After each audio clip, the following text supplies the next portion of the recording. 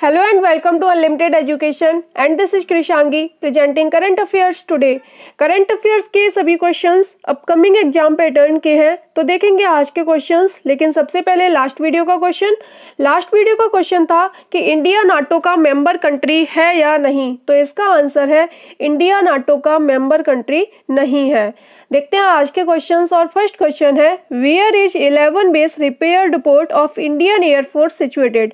भारतीय वायुसेना का 11 बेस मरम्मत डिपो कहाँ स्थित है, तो इस डिपो की लोकेशन है ओझर और ये ओझर है नासिक में। ये बेस डिपो अभी न्यूज में है क्योंकि भारत में पहली बार इंडिजिनस तरीके से सुखोई Su-30 MKI फाइटर को ओवरहॉल किया गया है इसी डिपो द्वारा। और ये भारत का इकलौता बेस है जो फाइटर एयरक्राफ्ट को रिपेयर करता है। तो ये इकलौता बेस रिपेयर डिपोट है भारत में रिपेयर करने के लिए फाइटर एयरक्राफ्ट को, और इसकी लोकेशन ओझर में है, ओझर नासिक में है। सेकंड क्वेश्चन है who won the Tagore award for cultural harmony for the year 2016। ये जो वर्ष 2016 है इसके लिए संस्कृति सद्भाव के लिए टैगोर पुरस्कार किसने जीता है 2016 के लिए। तो ये जो अवार्ड है टैगोर अवार्ड ये रिसेंटली 2014, 15 और 16 तीनों सालों के लिए अनाउंस हुए हैं और ये अवार्ड किसी भी नेशनलिटी के लिए ओपन है, जरूरी नहीं है कि इंडियन नेशनलिटी ही हो इसके लिए। और ये अवार्ड गवर्नमेंट ऑफ इंडिया ने गुरुदेव रविंद्रनाथ टैगोर की 150 यानी 150वीं बर्थ एनिवर्सरी पर स्टार्ट किए थे। और सबसे पहला अवार्ड 2012 में दिया गया था और वो मिला था पंडित रविशंकर को 2012 में। उसके बाद 2013 में दिया गया था जुबिन बेहना को। अब आती है बात, अब जो इस साल अनाउंस हुए हैं 14, 15 और 16 के, तो जो 14 का अवार्ड मिला है ये मिला है राजकुमार सिंहजीत सिंह को, इन्हें 2014 के लिए दिया गया है। और 15 के लिए दिया गया है छायानौत को। ये जो छायानौत है ये एक NGO है जो बांग्लादेश में काम करता है। और ये जो राजकुमार सिंहजीत सिंह हैं ये मणिपुरी डांसर हैं, इन्हें 2014 के लिए मिला है यही award.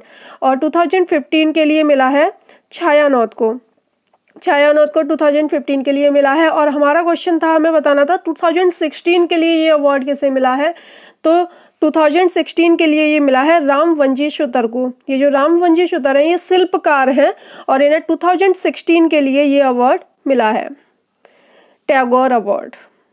Question number 3 who headed the governments panel on doubling farmers income constituted by the president Ramnath Kovind. राष्ट्रपति रामनाथ कोविंद द्वारा गठित किसान की आय को दोगुना करने पर राज्यपाल के पैनल का नेतृत्व किसने किया है।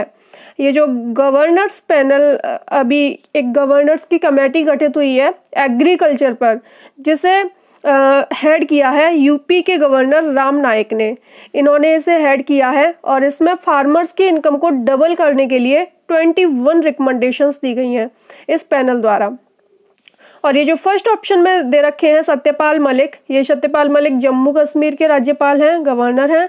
सेकंड में है लालजी टंडन, ये बिहार के गवर्नर हैं। और फोर्थ में दे रखी हैं बेबी रानी मौर्य, तो ये जो बेबी रानी मौर्य हैं ये उत्तराखंड की गवर्नर हैं। और ये जो राम नाईक हैं इन्होंने इस कमेटी को हेड किया है, गवर्नमेंट्स पैनल को हेड किया है जो फार्मर्स की इनकम को डबल करने के लिए इसमें कुछ रिकमेंडेशंस दी गई हैं। Fourth question when is world day for audio visual heritage observed. ये जो विश्व ऑडियो विजुअल हेरिटेज है, हेरिटेज दिवस, ये कब मनाया जाता है, तो विश्व ऑडियो विजुअल हेरिटेज दिवस मनाया जाता है 27 अक्टूबर को। और इस दिन को मनाने की घोषणा हुई थी 2005 में यूनेस्को द्वारा, यूनेस्को ने इसे स्टार्ट किया था। तो इसमें ऑप्शंस में और भी क्वेश्चन ऑप्शंस है 15 अक्टूबर को मनाया जाता है वर्ल्ड स्टूडेंट डे। 24 अक्टूबर है, 24 अक्टूबर को मनाया जाता है विश्व विकास सूचना दिवस। और ये जो 21 अक्टूबर है, 21 अक्टूबर को मनाया जाता है पुलिस स्मारक दिवस। और ये जो डे है world day for audio visual heritage, ये मनाया जाता है 27 अक्टूबर को। Fifth question who won the WBL World Billiard Championship 2018 in Leeds, UK। ये जो लीड्स ब्रिटेन में WBL वर्ल्ड बिलियर्ड चैंपियनशिप हो रही है हुई थी, जो इसे किसने जीता है? तो इसे जीता है सौरव कोठारी ने। सौरव कोठारी ने इस चैंपियनशिप को जीता है और इसका नाम है world billiard championship 2018। Sixth question, the 5-day experiencing north east festival is being held in which city? ये जो 5 दिवसीय अनुभवी उत्तर पूर्व उत्सव का आयोजन कहाँ किया गया है?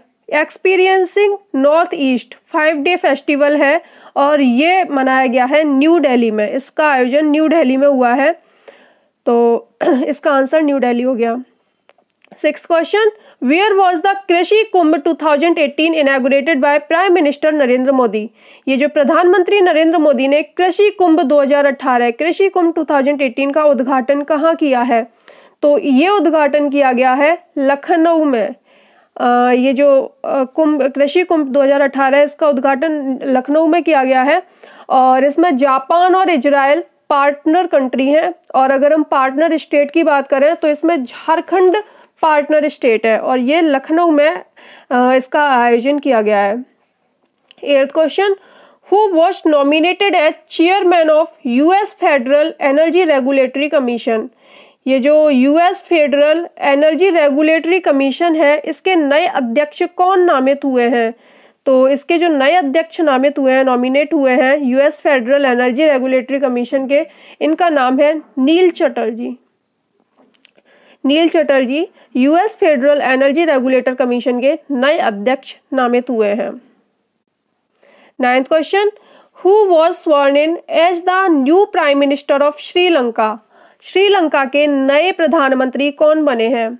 तो ये जो नए प्रधानमंत्री बने हैं इनका नाम है महिंद्रा राजपक्षे। ये श्रीलंका के नए प्रधानमंत्री बने हैं और इन्होंने किसे रिप्लेस किया है? रानिल विक्रमसिंघे को इन्होंने रिप्लेस किया है। और ये जो फर्स्ट ऑप्शन में दे रखे हैं मैत्रीपाला सिरिसेना, ये यहाँ के प्रेसिडेंट हैं, यानी राष्ट्रपति हैं ये मैत्रीपाला सिरिसेना, और अब न्यू प्राइम मिनिस्टर हो गए हैं महिंद्रा राजपक्षे। इन्होंने रिप्लेस किया है रानिल विक्रमसिंघे को। 10th question, अयक Mukherjee won which medal in अंडर-21 Belgium table tennis open? ये जो बेल्जियम टेबल टेनिस ओपन हुआ है अंडर-21, इसमें अयक मुखर्जी ने कौन सा मेडल जीता है? तो अयक मुखर्जी ने इसमें सिल्वर मेडल जीता है, रजत पदक जीता है इसमें अयक मुखर्जी ने, और इनका नाम है बेल्जियम टेबल टेनिस ओपन। तो ये थे आज के करंट अफेयर्स के क्वेश्चंस और उनके सॉल्यूशंस।